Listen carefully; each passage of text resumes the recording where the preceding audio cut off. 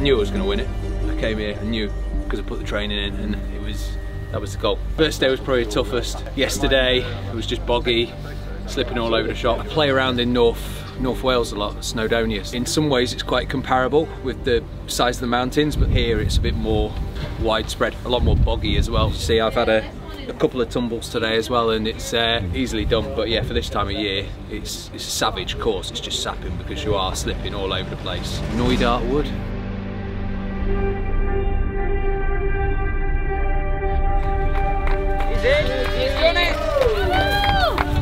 My first ever ultra was on day one. My second ultra was yesterday, and my first multi-day event was this one. Weather's been incredible, no midges. First time I've done a multi-day. Camaraderie's pretty good. I think a lot of it's mental, and well, to be honest, I just followed Alex around the whole way, so it feels amazing to be second.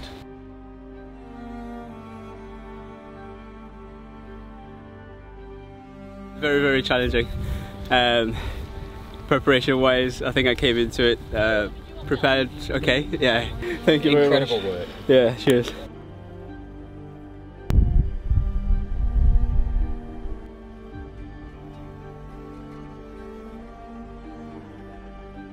Absolutely nothing I've ever done could compare to that. It's not a word I use really, but I would say gnarly's a great word to choose. You've got your trails, you've got your hills, lovely wet bogs to run in, really amazing.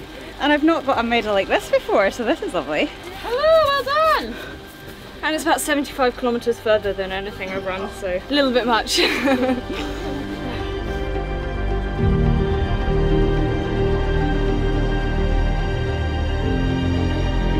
Trails are certainly a challenge, but there are times where you can give it a really good blast. Anybody who's just, looking to challenge themselves and want an adventure, I couldn't highly recommend it enough. Organisers, the medics, the people at the checkpoints, all the competitors, whether you're one of the first or last, everybody cheers you home.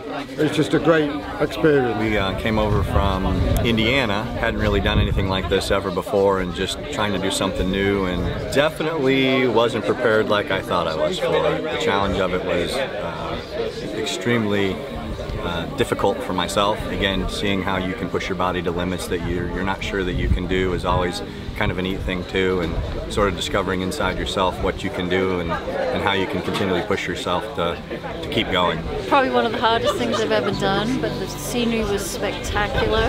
I didn't think I was going to be able to do it. When I woke up on day 2 it was horrendous, but I carried on and I'm so glad I've done it. And Beyond the Ultimate have been amazing for helping me get through that, and just right from the start, from when I contacted them to the end, I felt really welcome and looked after as well, which has been brilliant. For my first ever multi-stage event, it was absolutely amazing. And I think with the weather it's okay because I live in Scotland, so I know what the weather is like, so it didn't bother me that much.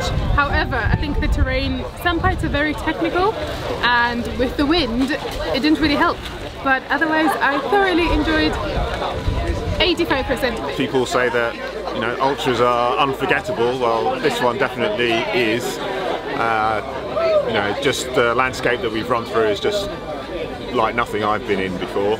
These are some big mountains, and so they take some getting up and actually take some getting down as well. Given the challenges that there are to put on any kind of event in a place like this so remote, it's amazing how much has been done.